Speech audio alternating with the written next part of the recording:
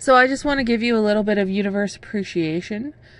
When we look at the inner planets and Pluto, which is, remember, no longer classified as a planet, it is a planetoid.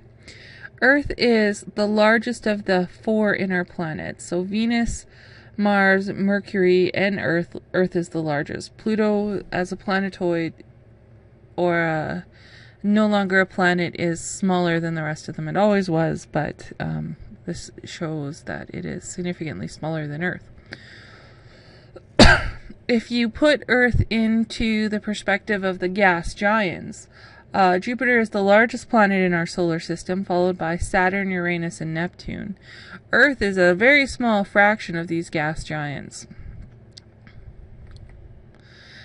If you put Earth into the perspective of the size of the Sun is huge. Looks like the size of a bowling ball, and Earth would be the size of a grain of sand, with Jupiter being perhaps the size of a marble. If you look at it if you look at the Sun in the perspective of some of our stellar neighbors, Arcturus, Pollux, Sirius, and if you look at the size of Jupiter, remember that Earth was significantly smaller than Jupiter, and if Jupiter is the size of a pixel, the Sun is tiny, and these suns are significantly larger than that. If you look at this sun Arcturus, the Sun would be the size of a pixel, Jupiter would be invisible, and all of these other stars would be even larger.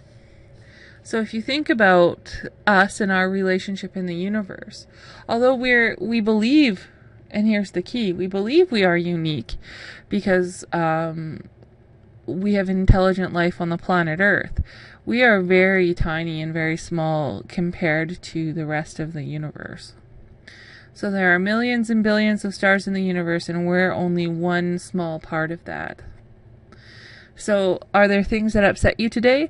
My advice is to keep life into perspective and to be happy, because in reality we are a small part of the whole scheme of the way matter cycles in the universe, and don't sweat the small stuff.